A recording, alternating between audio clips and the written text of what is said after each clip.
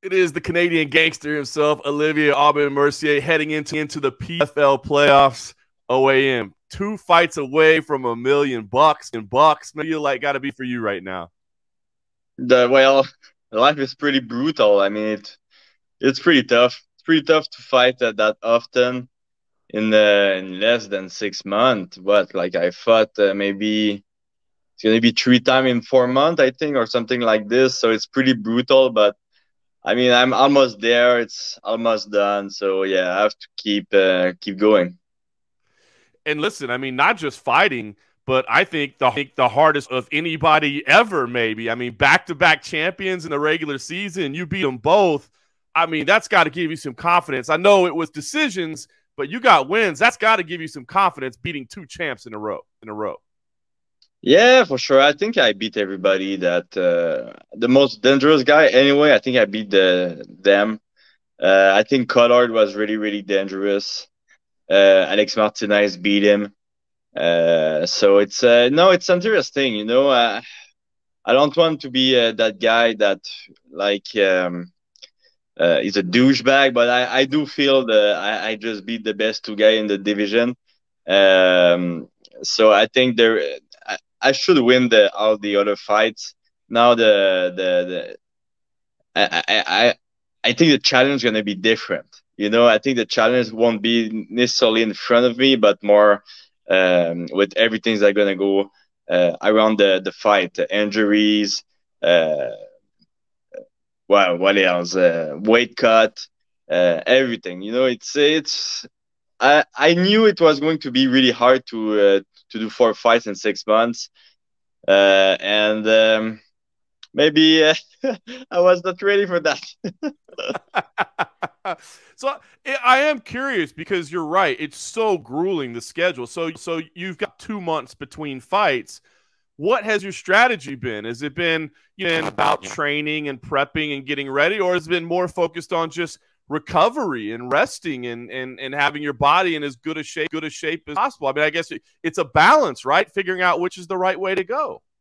Yeah, I think it's a balance, and I think we are all athletes, so maybe sometimes we push a little bit too much. So maybe we have to calm down a little bit. But yeah, I mean, like this training camp was maybe the easiest since the beginning, since I mean it's the fucking third fight in 4 months. So yeah, it's a little bit easier, but it's still hard mentally because you want to push, but you cannot push too much. So yeah, it's you really have to find a good balance.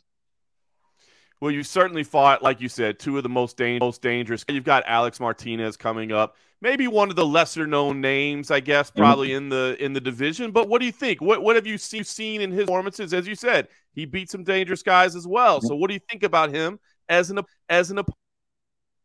I mean, he's really good. Alex and I were training together maybe 3 4 years ago, and he was coming at TriStar, and we were sparring every day. I was sparring him, and I was sparring his dad. So it's interesting. Like the guy is a great man, a great family man. His dad is same thing. So it's kind of weird to fight someone that I personally consider a friend. um, but I mean, this is the sport. Sometimes you have to fight some people that you don't necessarily want. But yeah, I think Alex, he show up during fights.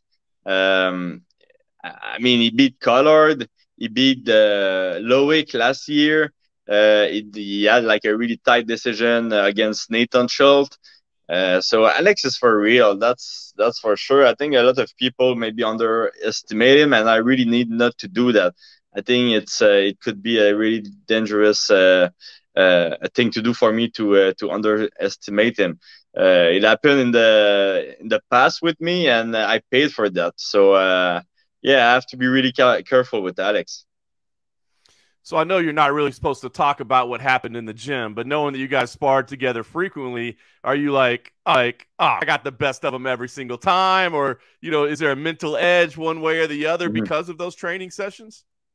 Well, like I said, I have to be careful. I cannot underestimate him. So I mean, And like I said, it happened to me in my first fight in the UFC. I thought I really had, I was a lot better than Chad Laprise, and Chad Laprise beat me up in the final of the Ultimate Fighter. So uh, I really have to be careful not for that to happen again. So yeah, that's it. I think that's pretty much it. I think I just have to be smart. I cannot underestimate him. I think he looked really great in all his past fight, and he really evolved since we trained together. I wonder too about this season. I mean, as you go into a semifinal, you know, I think you're saying the right things. I got to be smart. You know, I can't take anything for granted.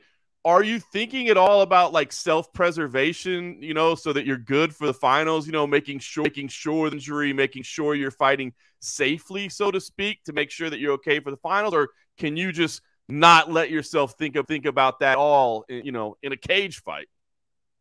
I think that this one is different since um, we have a bigger break. We have a bigger break for the finals, so I think it's 3 months and a half. But yeah, for sure, last fight when I fought Manfio, and I saw he was not really willing to push the action. I was like, I won't take any damage for that. I know the next fight is gonna be like the next fight was in a month and a half, which is insane. So I was like, no, I'm just gonna like take it easy, you know. I won't get too much hurry. I'm gonna like for sure it's not the best thing for the show, but I mean the goal is to win the tournament, and I was really surprised that Manfio was not as much aggressive that he was, and I was winning the exchange, so I kept the same strategy for the 15 minutes, you know. Yeah, it's just a smart way to do it. You got to manage the system a little bit. So, you're expecting to get through here. Are you looking on the other side of the bracket at all? I mean, kind of unique in that we're seeing over there, right, with Anthony Pettis and Stevie Ray. It's kind of weird because we just saw this fight. Should we expect to see the same result, or did you think it was a little bit fluky, or maybe circumstances will change? Who are you expecting to come out of that fight? Man, I really don't know. I think the last fight, last fight, Pettis won the first round, but we know he kind of slowed down after the first. So it's gonna be interesting, and the most interesting thing is gonna be his ribs.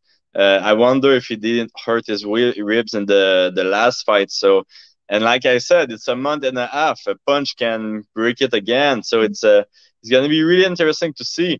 It's gonna be interesting to see if he was able to train, and I think yes, Stevie Ray is gonna be pumped up. So I think we can never say that Pettis is not in the fight because he always surprises people. But I think Stevie Ray, he looked better than he would be in the first fight. You know, I think he's gonna be more hungry. I think he's gonna be more aggressive. I think it's gonna be more dangerous for Pettis to fight him. I agree, man. I'm very intrigued by these playoff matchups. So they get underway. It's Friday, August 5th. It'll be on ESPN. The winners will be looking to book themselves in the finals for $1 at the end of the season. I guess last question I have for you, Mr. Canadian Gangster yourself. How do you see this fight going? Is this something that, to grind out over 15 minutes? Is this something you can go in and finish and put a stamp on it going into the finals? What do you think we see? Oh man, I don't know. I don't really think about that. I think Alex have a really special style, so for sure, I cannot take this fight like I took last fight. You know, Alex moved more than Manfio. Let's say that. No question about it. All right, well, we're looking forward to it, man. I think this is going to be. I think both these semifinal matchups are going to be great, and the PFL season's getting underway. Heading over to Europe for the first time after you guys. I mean, it's a lot of exciting stuff going on. So in the meantime, I would say best of luck, and we'll see ESPN, my friend. Yeah, thank you. Let's hope they come in Canada next year.